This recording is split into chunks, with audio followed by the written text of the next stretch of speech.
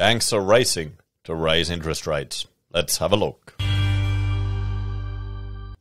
Hello everyone, Florian.heise here, and welcome to another episode of HeiseSays. Grab your stein of coffee. I want to have a look at this article written by Lucy Dean for Yahoo Finance.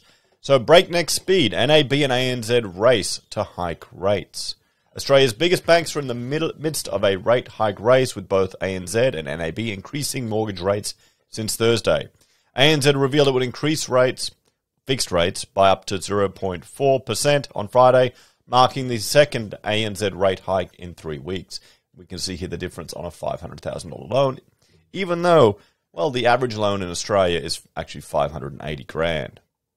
We can see here that means ANZ now has no advertised rate below 2%, while NAB has just its 1-year 1.99% fixed rate. And on Thursday, NAB announced it would increase its fixed rates by up to 0.15%. NAB has also lifted fixed rates twice in 5 months, and we can see here. There you go. This is the biggest one, 0.5%. 51 basis points, 133 a week. So for a $580,000 mortgage, that works out to another $150 a week, 133 a month, $150 a month in payments. So no, it won't be too long till you start seeing, well, $50 a week increase in your mortgage repayments. Banks are raising fixed rates at breakneck speed as the economy rebounds and funding costs increase, Rate City Research Director Sally Tyndall said. What started as minor adjustments by the banks has turned into a significant and sustained move north for fixed rates. It's unlikely to slow, Tyndall added, noting that both Westpac and CommBank have also increased rates recently, meaning all major banks have now hiked rates since October. The number of fixed rates under 2% is dropping rapidly. While there's still plenty of choice among short-term rates, there are now just 4 3-year fixed rates under 2% and no 4 or 5 years under this mark, she said. So what does it mean for borrowers?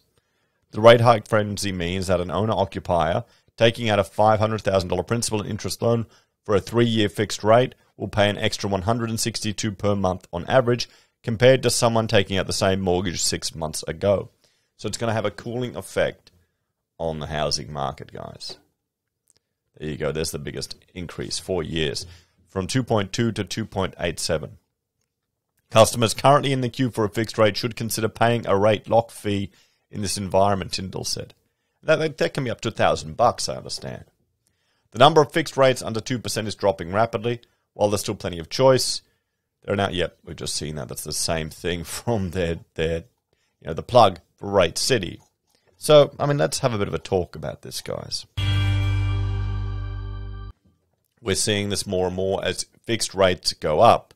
Now, this is the banks anticipating that the US Federal Reserve might rate rates, which is where a lot of the banks get their funding for some of the fixed rates. Now, they're preparing, they're planning. Is this going to result in people flooding, right at the edge, tipped over, forced to sell? No, we're not going to see that happening, guys. People are ahead on their mortgages. They've got liquidity buffers, and it's still so cheap. You're not going to have established homeowners flood to the market in desperation. And we've seen here what happens in Australia when we even get close to that. They'll just, mortgage keeper will manifest. What we'll see is the borrowing capacity of people trying to get into the market dented. And that may, reduce the ability for people to compete for property. But then, don't worry, we have, increased immigration, international students, all of this turning back on again next year. So we'll have to see what happens there. What do you reckon, guys? Let me know your thoughts and opinions on this one in the comments down below. And check out this last video about rate rises. It's something we need to keep an eye on, but it's not something I'm entirely worried about now. Remember, the banks plan for a 3% buffer. We'll have to see what happens once we hit a 5% rate rise. We get to normal cash rates. Take care. I'll see you next time.